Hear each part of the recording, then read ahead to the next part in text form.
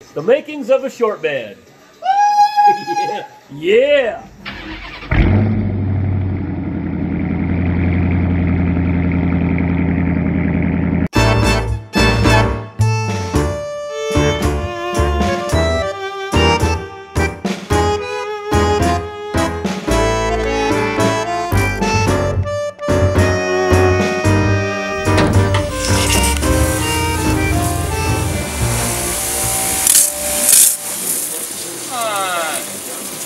Oh, the woes of pressure washing. Hey, what are you doing? Just gotta warm up. That thing sucks.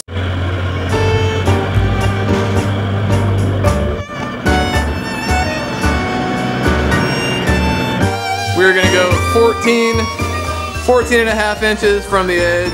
We're gonna have to measure like every half inch because it's kind of curved.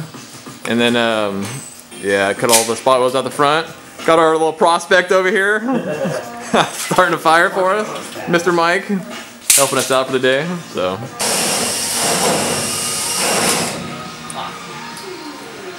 Dude, there is a lot of seam sealer on this. Yeah, I saw that.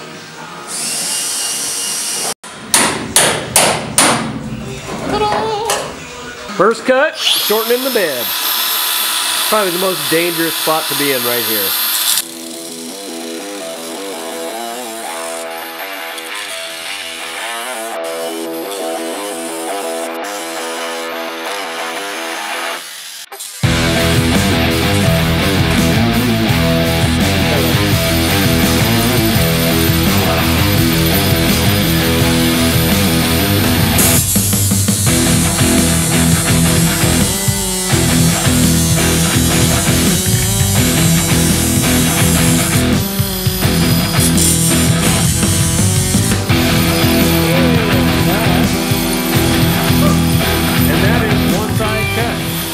There you go.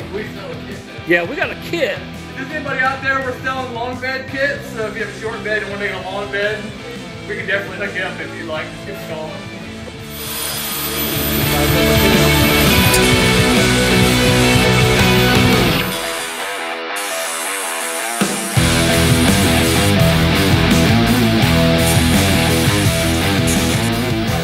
Right. What are you talking about? Tacked in. Tacked in. Hey, I take beautiful selfies. Yeah.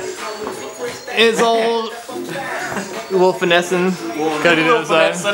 I have various neighbors over. Hello, Michael. Why, hello. Alright. Peace, homie. Almost ready for some paint. Got this side done. We cut a little short, so I had to butt weld all the way down. But you know what? I think it's gonna work out alright. Here's the other side. Hit it with some 400 grit, some Scotch-Brite. I don't know if I said that already or not. But I think it's gonna it's gonna look good. You're not gonna see this side, obviously. But yeah.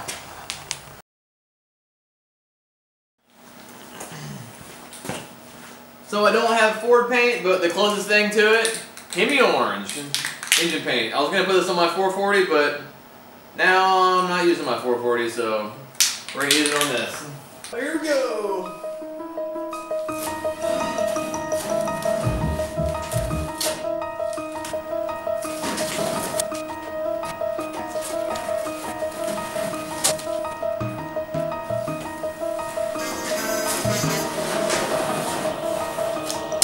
That works for me. And that, my friends, is how you make a short bed. Still gotta do a little bit of shimming and you know, adjusting, getting my gap and all that good stuff. But yeah, that's basically it. So yeah, it looks good, man. Anyways, Trash Metal Customs. Tell your friends, we make short beds.